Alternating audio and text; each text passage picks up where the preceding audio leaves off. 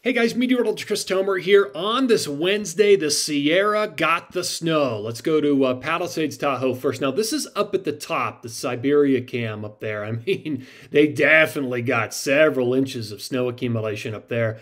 That's, again, up at the top. Let me show you what it looks like. So there's 8,200 feet, snow there. Now, this is down at the base at 6,200 feet there at Palisades, Tahoe. Looks like they're still getting some waves of snowfall moving in and out, but that clearly shows you that snow level came all the way down to about 6,200 feet there across Tahoe.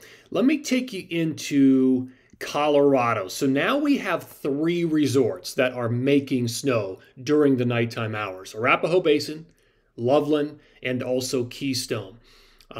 So there, and then of course there may be others. There's always a bit of a race to see who opens first, and it may happen in October, given the pattern that we're in and what is coming at us in the forecast. So again, that's Arapahoe Basin. You can kind of see those little areas of white there where they've just started. Let me refresh this camera. So this is down in Telluride, again at the regional airport. Notice it looks like a little bit of action trying to sneak in there, but you've got some 14ers over here.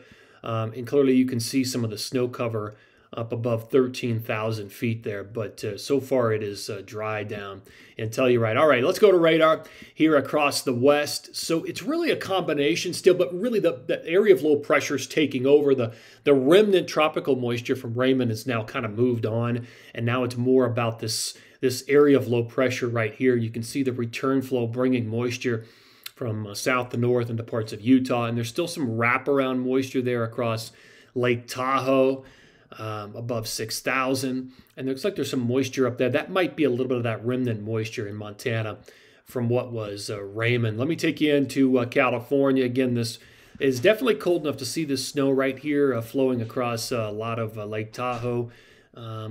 Up at Mount Rose, down to Palisades, and down to Kirkwood, potentially seeing some of that snow. We had most of the snow in the southern Sierra yesterday and last night, but I know that a lot of those areas got hammered with 1 to 2 feet of snow above 12,000 feet down there. One more stop. This is in Utah, seeing a mix of rain and snow depending on your elevation.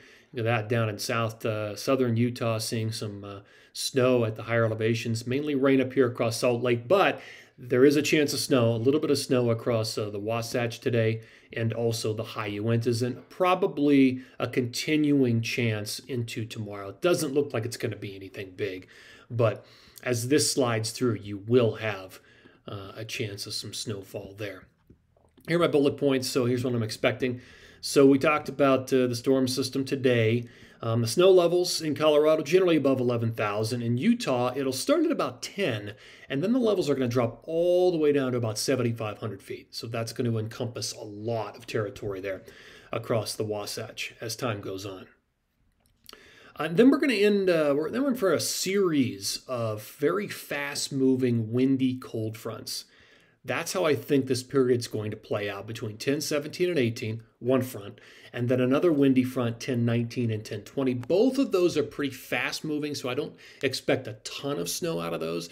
I think they're going to run down through parts of Idaho, Montana, Wyoming. They may clip Utah and Colorado on their way through. In fact, they're the best odds of snowfall there through Colorado, Utah, Wyoming, Montana, and interior BC. Interior BC has an extended period of precipitation chances, 10/17 all the way through 10/22, but you'll have to be at high elevations to get snowfall out of that.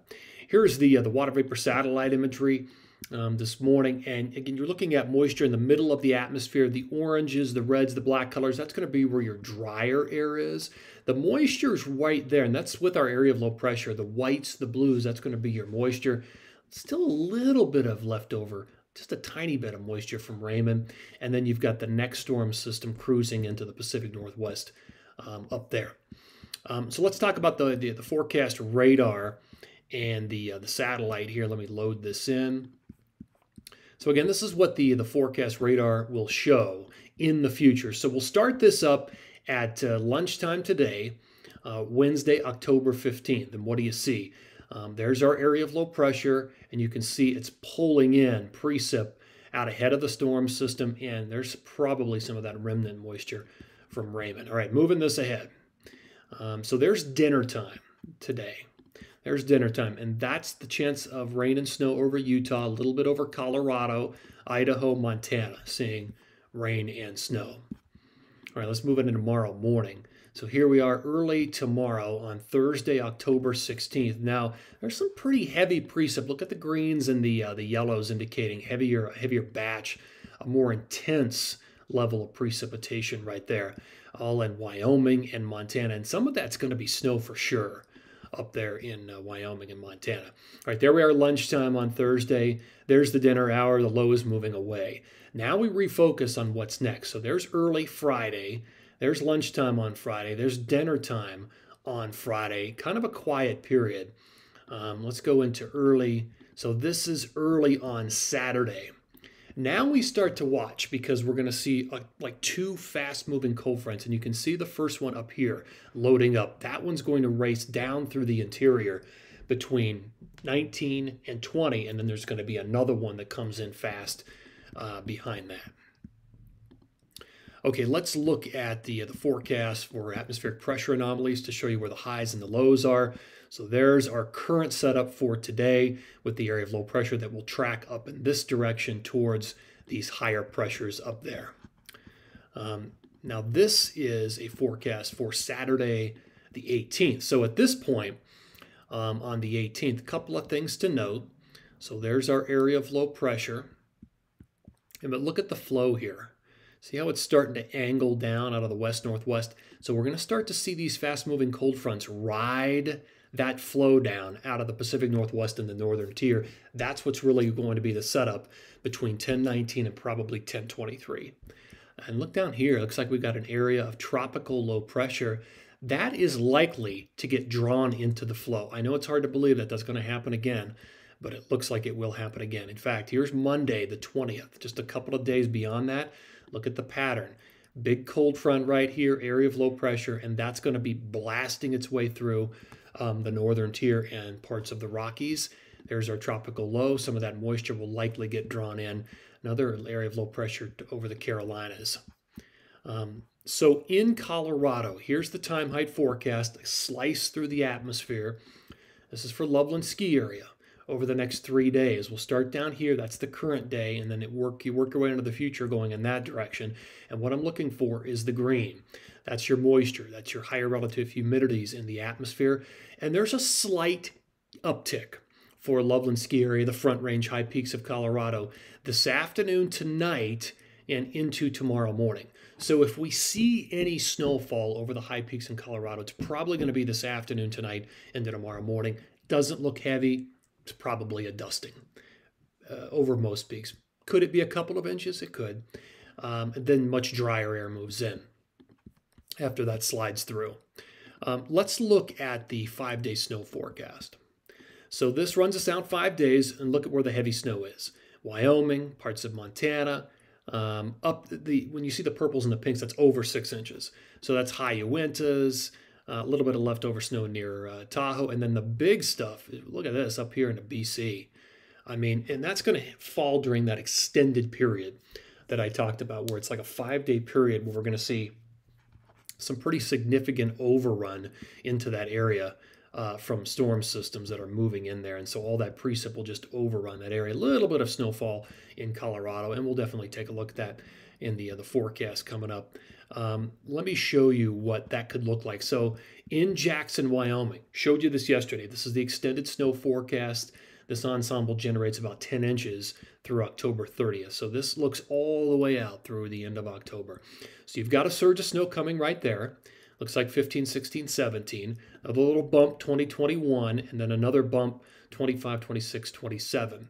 So first storm system, and then it followed by about 2 cold fronts and snow all the way down to the valley floor. So we're not talking about snow. This is not at some very high elevation, obscure area like Rendezvous or Cody Bowl. This is down in town. So it's going to be cold enough for snow all the way down in town here coming up. Let's look at the plume coming out of Berthoud Pass. So this is your snow plume for Berthoud Pass in Colorado. This is up at about 11, 12,000 feet. This generates about 6.5 inches of snow by October 30th, but the error bars suggest it could be more. So we'll have to wait and see. Depends on, of course, the track of these storms. But you've got a bump coming 18, 19, 20, maybe 21, and another little bump there around 26, 27, 28, 29, Halloween. That's not unusual to see that uptick around Halloween in Colorado. So that's Berthoud Pass. Let me zoom in on some of the snow maps.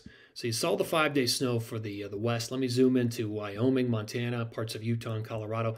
So again, anywhere you see the purples and the pinks, that's over 6 inches. In many cases up here, across parts of the Wind Rivers, maybe the very highest Tetons, but up in Yellowstone, the Bighorns, that's 6 to 12 inches of accumulation up there. You've got over 6 in southwest Montana. The high Uintas have potentially over 6, maybe up to 6 over the Wasatch. In Colorado, you might have a couple of pockets of 6 inches there in the forecast. In fact, let's zoom in to Colorado and take a look at that. So your 5-day snow forecast, again, a couple of pockets of 6 inches. Definitely less indicated here south of I-70 and a bit more north of I-70 up in the mountains. Again, this is only a 5-day forecast. If we looked out beyond this, we would start to see a couple of small chances for snow all the way down into Denver. Once I think we get past about the 21st or the 22nd, we might start to see that snow level come down with some colder air for the front range of Colorado. Certainly once we get closer to Halloween, I think that's probably going to be some of the best odds for the first snow. All right, guys, thanks for tuning in here. Always appreciate it. Take care and have a great day.